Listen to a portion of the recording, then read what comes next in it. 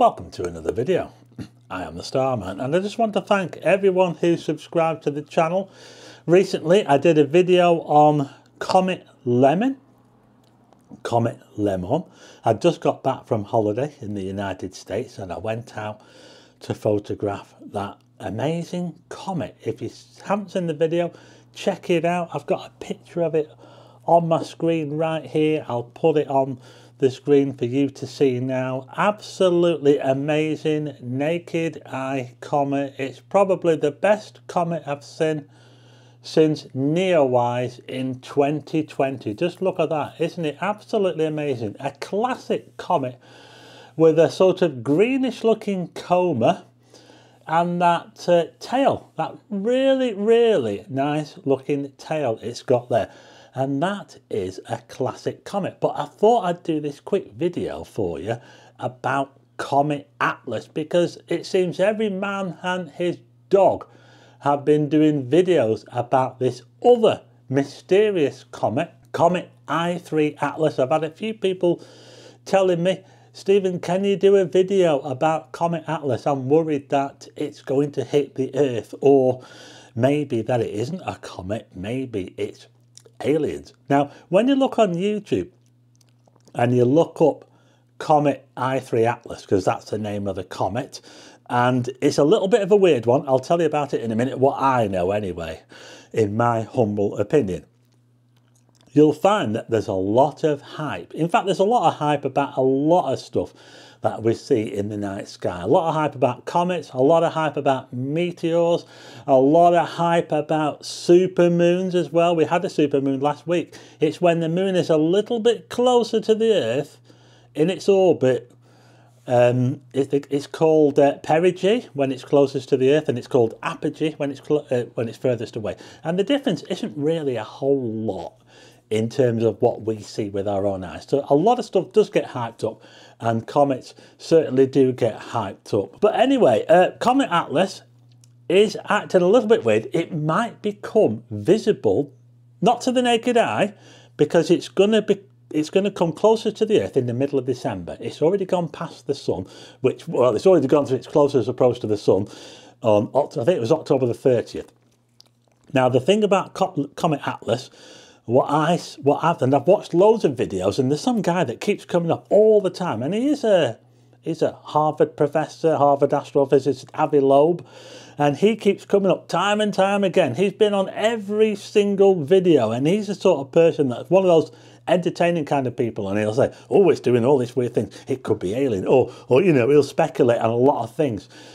But this is just my opinion from what the various videos that I've seen, is that it is a comet, which means, unlike the one we're looking at here, Comet Lemon, which is like a classic comet where you have that dust tail and you have that really bright coma, because it's coming close to the sun and it's melting all the structure of the comet, which is like a dirty snowball, which means it's got ice on it, ice and gases, and all those start to sublimate when it warms up, when it heats up, and that's how you get this classic comet like we've got there, and like Neowise in 2020, of course, which I photographed over Blackpool Tower.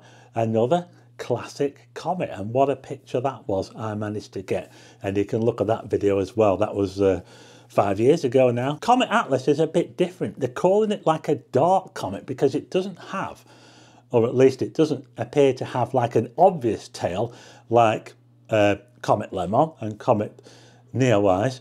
It's not an asteroid, because an asteroid wouldn't give off any gases at all. It would just be a rock floating through space. It wouldn't have any ice in it. But comets, they are dirty snowballs, and they do have ice and gas, and that's the stuff that gives off that bright coma. But the thing about Atlas is it's doing all these weird things. It's not looking like a classic comet. They say it's like a dark comet. So it does have a tail, but they said that the tail was facing towards the sun, which is one of the speculations that it could have been an alien spacecraft and it was turning its tail round to slow down. I think Avi Loeb mentioned that. Normally the tail faces away from the sun.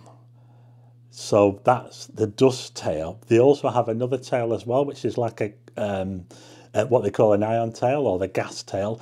Now that's a tail which faces directly away from the sun. The dust tail just basically faces away from the sun, but it kind of curves a little bit along the path of the comet. So they've got two different tails. Now, you can't see the gas tail on this one, on Comet Lemon, but it will have a gas tail because they all have gas tails.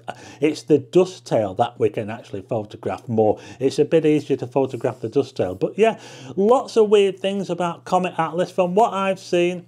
Don't want to disappoint you. Now, I love aliens like the next person. I grew up on aliens. I grew up on the Unexplained magazine. We used to get the Unexplained magazine regularly, once a month. We used to get the binders, remember, with all the aliens in it and the ghosts and all other scary things. Some of the things really scared me. They scare me to this day. Some of the pictures they put in there, they were horrific, some of the pictures they put in there.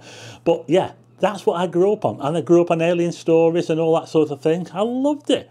But I don't think it's an alien spacecraft. Now, the last time, here's the thing as well, I forgot to mention, it's an interstellar comet. It's the third interstellar comet that we've had come into the solar system, that we know of. And I think the first one was called Oumuamua, was it? And they thought that was aliens because it was a very, very weird shape. It was like a cigar shape, like the classic sort of UFO shape of old. It was a cigar shape, you know, like that was an interstellar comet, which means it's come from outside of our solar system. It's come from another star system. It's older than the Earth and probably older than the sun as well. And that's the amazing thing about Comet Atlas. But it's going to pass by its closest approach to Earth, as far as I know, in the middle of December. And it's going to take a little bit of it's going to accelerate a little bit. And here's another thing as well. They've been talking about this comet accelerating non-gravitationally. Now, normally when things come close to the sun, they normally speed up a little bit. As they get a little bit of a kick from the sun. They speed up a bit. Now, they reckon that this comet is speeding up without that gravitational assist from the sun. So that could be something to do with the outgassing of it, the tail. Something else is thrusting it along. This is another reason why they spoke about it being aliens. Now, I probably will try and do, if I can, another video on this. I might even try and photograph it, because they say that when it comes closer to the Earth, it might be possible to photograph it. Now, it might not be a picture like this one, spectacular, but it'll be something. We might be able to get some. There have been space telescope pictures of it. I believe the Mars Reconnaissance orbiters took a picture of it. The Jupiter JUICE satellite possibly got a picture of it. It's not much to look at, but we don't think that it's aliens. So when you look on YouTube, you look up Comet Atlas, there'll be loads of videos, Joe Rogan, all that. They're all talking about this comet and all speculating a lot. And I don't want to let you down, because I love aliens just as much as anybody else. And I watched Close Encounters back in 1979, was it? I even visited this site, you know, Devil's Tower, on my trip to America recently, where the aliens landed. And I won't tell you anymore, because you want to watch the movie. If you haven't seen Close Encounters of the Third Kind, check it out. It's one of the best alien movies ever. But there you go. That's my take on Comet Atlas. I'm going to try and do a follow-up. Like I say, I'll see if I can get a picture of it. Probably not as good a picture as Comet Lemon that I got a picture of the other day. Might still be able to photograph that as I film this video. I don't know. I'm going to have a look and see if I can see it again, because I'd like to have another look at it. But that's it for this video. I don't think Comet Atlas is aliens, but it is a weird comet. But don't be worried. I don't think it's going to hit the Earth, and I don't think it's aliens coming to take us away. Anyway, that's it for this video. I hope you like it, and don't forget to keep looking up.